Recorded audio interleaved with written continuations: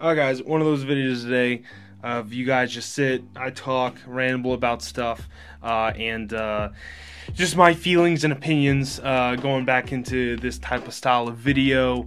I know recently I've been doing a lot of, inventorying, showing off cards, stuff like that. I know a lot of people like that. I still have to do one last video of my inventory. I'll do that next. You'll probably see that in probably the next day or so, or even the same day. I don't know when I get out this video. But so a couple things. I got my little notes of what I wanted to talk about. I guess in the aspect of going toward the end of the year, going to 2024, I want to redefine or relook at my collection goals on what I want to do, the whole like new year, new me type of deal. But I do want to give a period of time for reflection on, okay, especially for my businesses, with my e-commerce business, which is the collectibles business, and my hobby, obviously, but also with the media production business and where I want to be professionally in my professional career.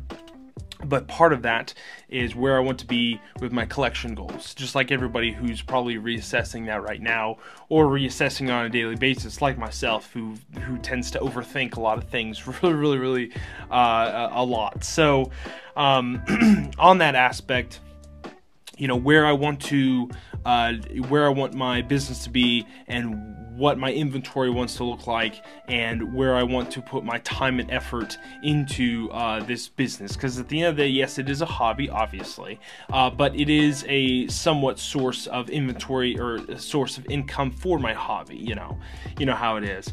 That's like that dichotomy of this hobby of you want to collect as much as you can, or you want to value or accumulate the things that you find a lot of value in, but also to get a lot of the higher end cards and everything, you have to let go some cards and bring some other cards in to get those higher end cards.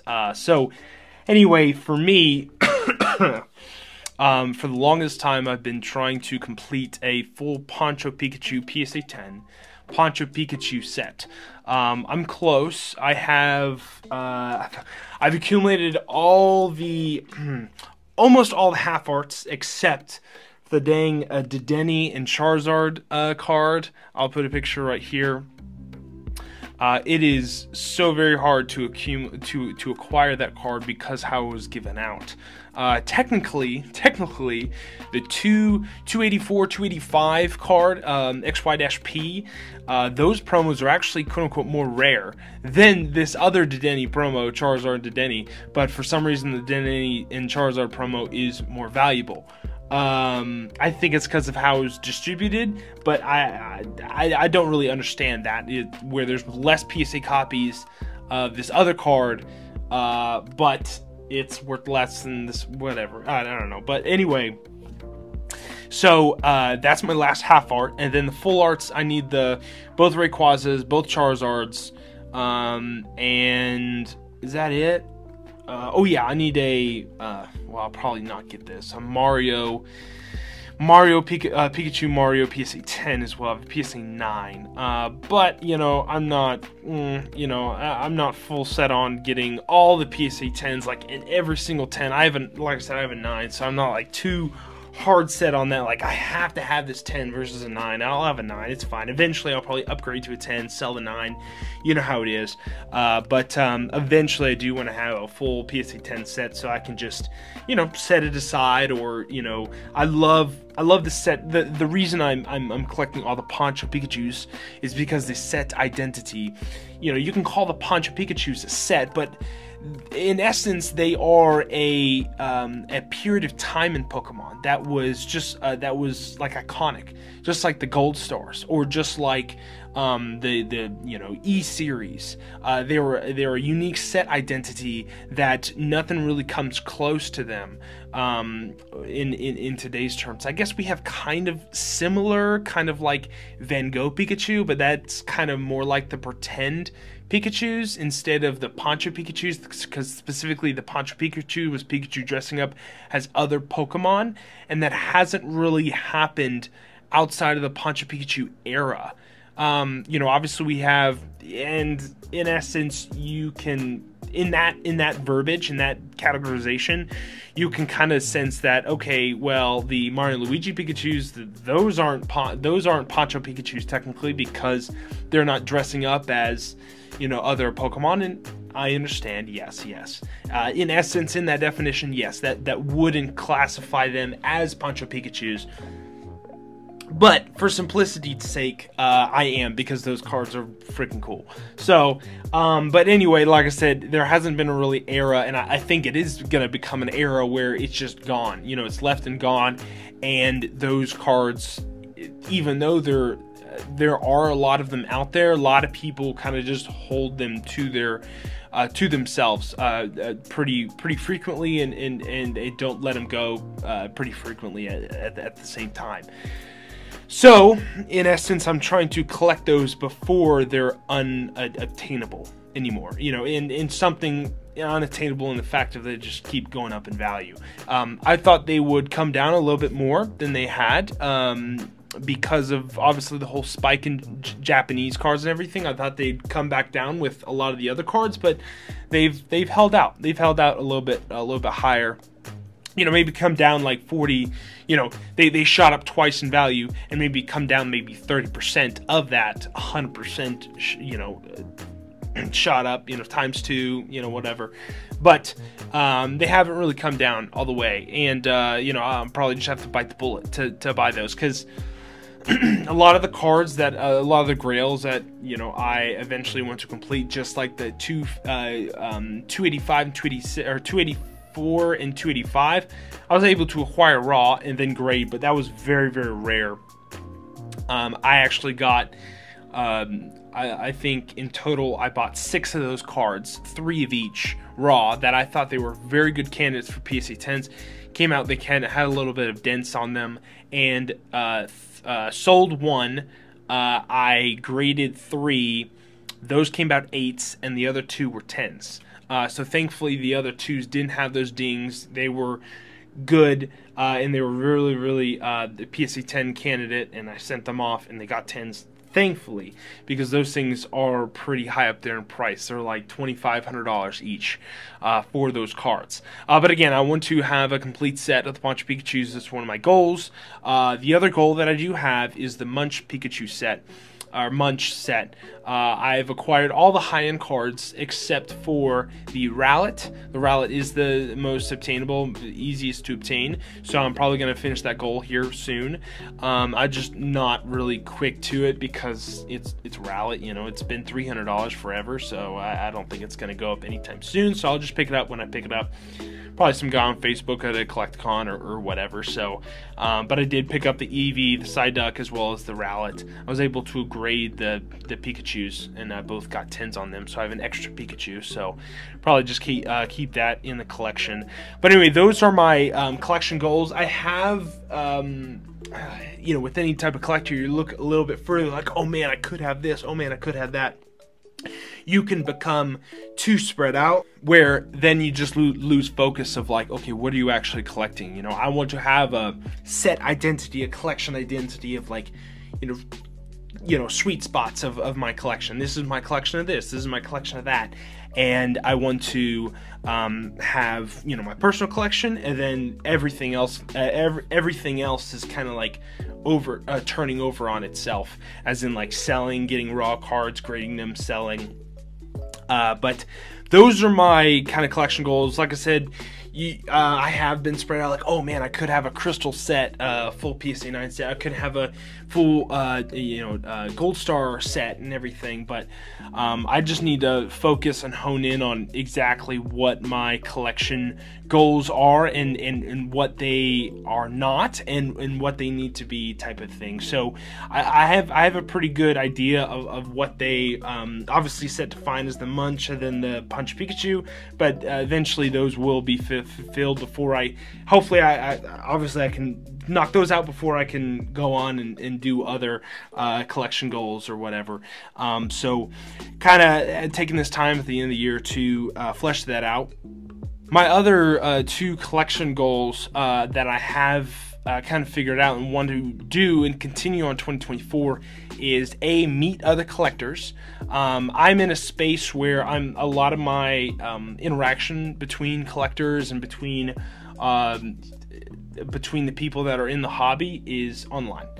I want to kind of try to shift that more in-person type of deal, because I think there's a lot more value to be had in talking face-to-face with people instead of talking to them virtually. And obviously this is a medium that I can use to not only show off the cards and express the knowledge behind the cards and connect to people that way, but it's only a one-way conversation. Obviously, you are a camera in my eyes, and I don't want that to be. I want to actually talk to you guys and have a community, but I want to meet people in real life. And I'm located in Georgia, and I know there are collectors in Georgia that have the same type of drive, same type of passion that I do, and I want to connect with those people in Georgia. And also, on top of that, I want to go to more collecticons and more conventions and meet more people, because this type of hobby, obviously, it's not like sports hobby where everyone and their mother is into sports and everything. Pokemon is a very kind of niche, and especially the stuff that I'm interested in, which is the Japanese exclusive type of stuff. It's niche of a niche, and it's good in some aspects where I can hone in on the knowledge base and really soak all that up, and it isn't just an enormous amount of stuff that I'm soaking up, and I can be a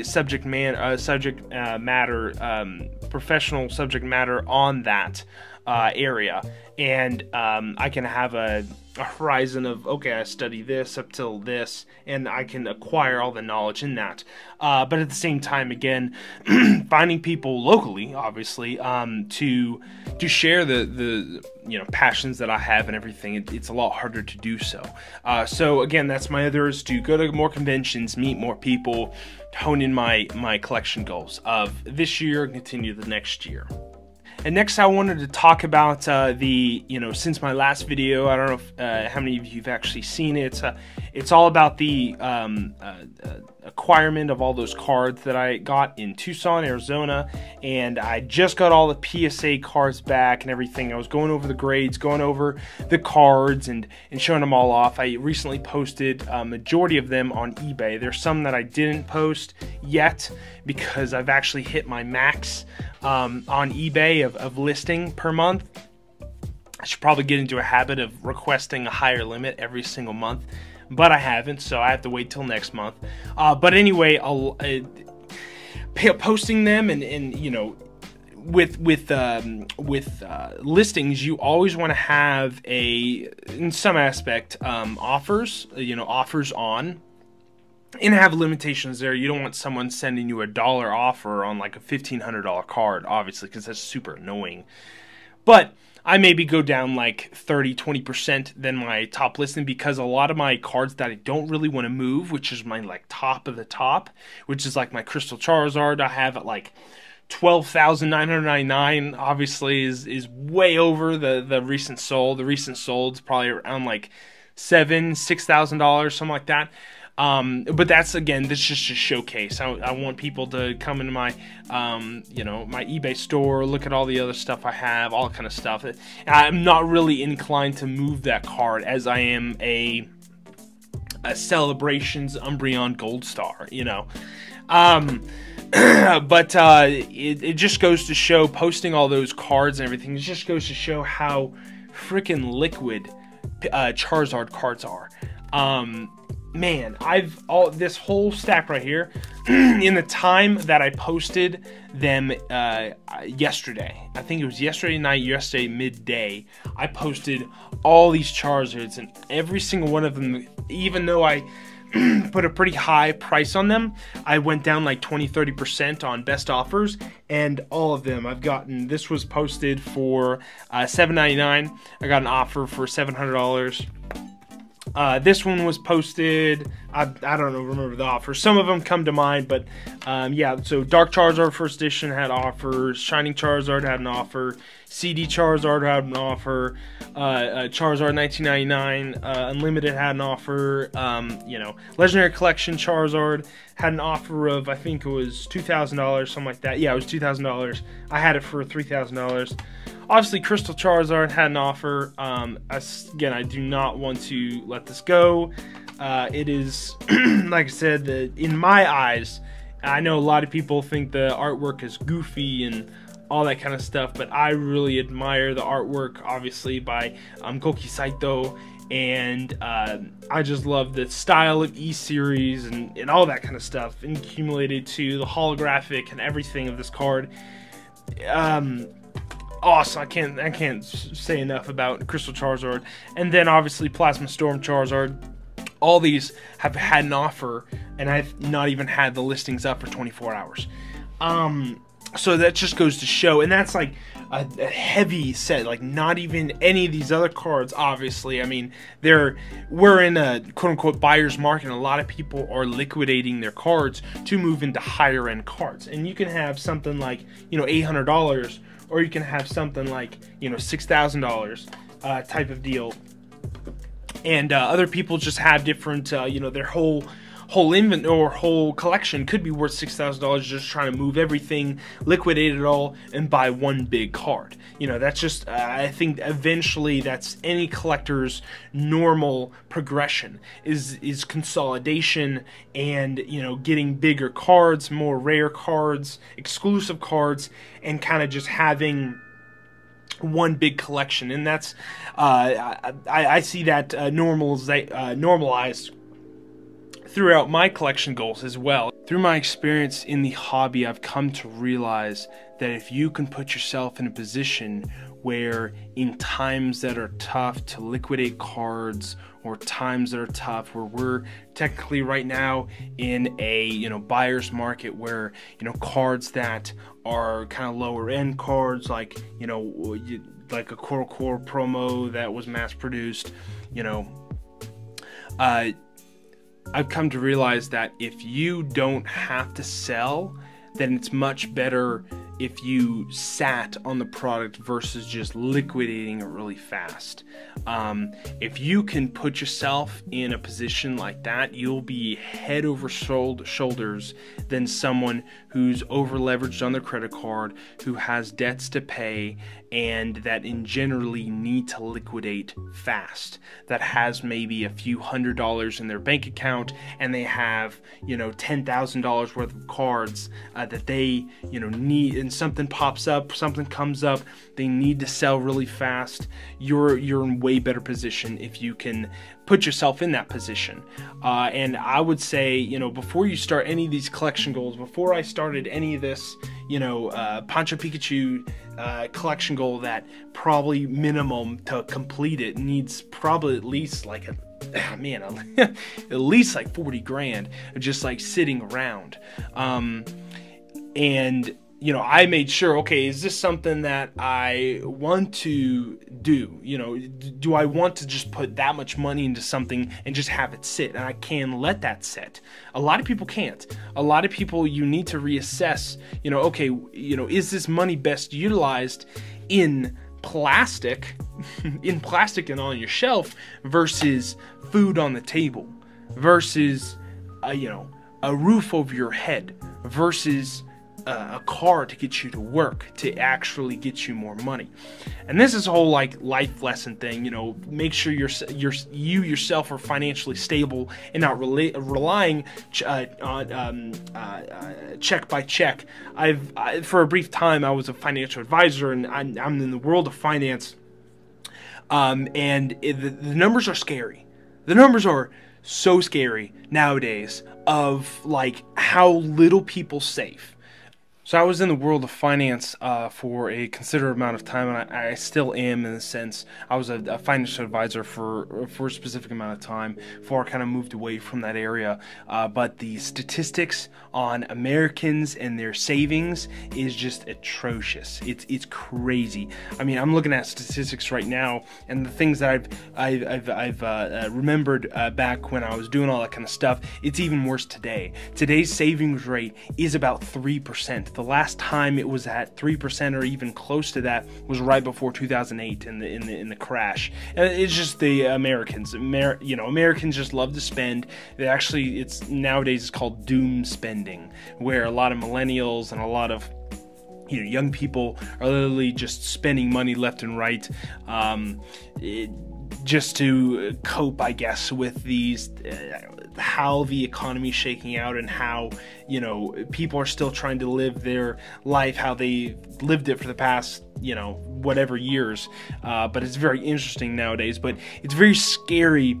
More than half of Americans, just in general, more than half Americans have less than $5,000 in their bank account. About 40%. 30 to 40% of them have less than $1,000 in their bank account. Please, if you are a person that's in that realm, please don't have like a trip to the doctor or, a trip to the mechanic cost you your entire savings. Please, if you are collecting cardboard and you are collecting these cards, please have a built-up 6-month expenditure in your bank account before you go and spend all you can and have a PSA 10 cent of Munch Pikachu or whatever. You don't want to have one, like I said, trip to the ER, one trip to the mechanic, bankrupt your entire family type of thing, and you have to liquidate these cards really fast. Because, I mean, you do have the aspect of these cards are liquidable if you put your money in right. If you put your money, like, anything for views, that guy, what's his name? Oh my gosh, I forgot his name. Whatever, Max and anything reviews. He bought, I remember a time he bought the special delivery Charizard before it came out, where it was before released to the public. And it was just whispers. And he bought one of the cards that, walked out the door type of thing. I think he spent like 10 grand on it or something, just freaking ridiculous. And now, in a PSA 10, that card's worth $50 or $100 or whatever, because they came out and released it. You don't want to make mistakes like that, obviously. But, I mean, he's, has tons of money, whatever. It doesn't really matter to him. But please, if you're someone who follows me and listens to my advice and everything, I am very financially focused. As my channel, I do a lot of numbers, do a lot of return ROI, I do a lot of spreadsheets. Please have at least 6 months, and you need to go on a pen and paper. 6 months of expenditure, write it all out. You can listen to Dave Ramsey, all that kind of stuff. Write it all out. 6 months of your bills, your food bill, your electricity bill, your rent, all that. Write it all out. 6 months. Have that in a bank account. Not it's for anything. If anything happens, you go to the mechanic, you go to the doctors, whatever. But please have that in your bank account, safe. I have it just not touched. In my bank account, for me, 6 months of expenditure is around 10 grand. For some people who live in New York, it's probably 50 grand. I'm a very disciplined individual, and I live way below my means. I don't drive a fancy car. I don't, rent a crazy house, somewhere. But wow, I've been rambling on forever. If you want to know more, please put it in the comments. Like, yeah, tell me more finance stuff. I know it's really boring for a lot of people, but your money's your life. That's what it is. It's the lifeblood of just living. Obviously, you can be in a box on the street or whatever, but to support people and everything, you have to have money coming in, and obviously, in essence, money going out through living. So again, huge ramble. But hopefully that was helpful for some people, and maybe a kick in the butt of like, oh, maybe I need to save more and not spend my month's paycheck on cardboard. So Anyway, I'm in a very you want to be in a very good position where you can say, I don't want to sell. You know, whatever your offer is, you know, I don't want to sell. And in essence, for a lot of these rare cards, like some of these Charizard cards, I don't see them. You know, we're way down below the 2020 hype. The hype was up here for English, especially way down below here. You can see a chart online, TCG Fish. I'll post it right here, where a lot of these cards, this could be the, you know, the lull period. This is the bottom of the market, quote unquote. It's a really good time to actually put money into these high-end cards that were, you know, 20x, like, you know, in 2023 years ago. But for me, being a seller, I'm looking at that like, man, if I don't really need to sell the money, or I don't want to sell the cards for money, you know, I can withstand the period of time where I just don't have to sell, and I'll keep selling my you know, Chinese Lily Box promos that you know, that'll sell for on eBay. That I, you know, have a lot of these, and I just don't you know, I have what I need, and I can sell the extras, where I don't have you know, I have one Plasma Storm Charizard in A9. So anyway, that's a really good position for you to be in, and that is the position that everybody who's watching me, I want every one of you guys to be in that position, that you can fulfill your collection goals, and at the same time, you don't have to sell the cards that are very rare to get and potentially could go up in value over a period of time. So with that, I'll end it here for this subject. More on the finance realm, but again, if you're more interested on the finance realm of like, oh wow, that was very interesting, I want to hear more about that, please let me know in the comments. Hopefully this was a little insightful for you, but I don't want anybody to be bankrupt by shiny children's cardboard, okay?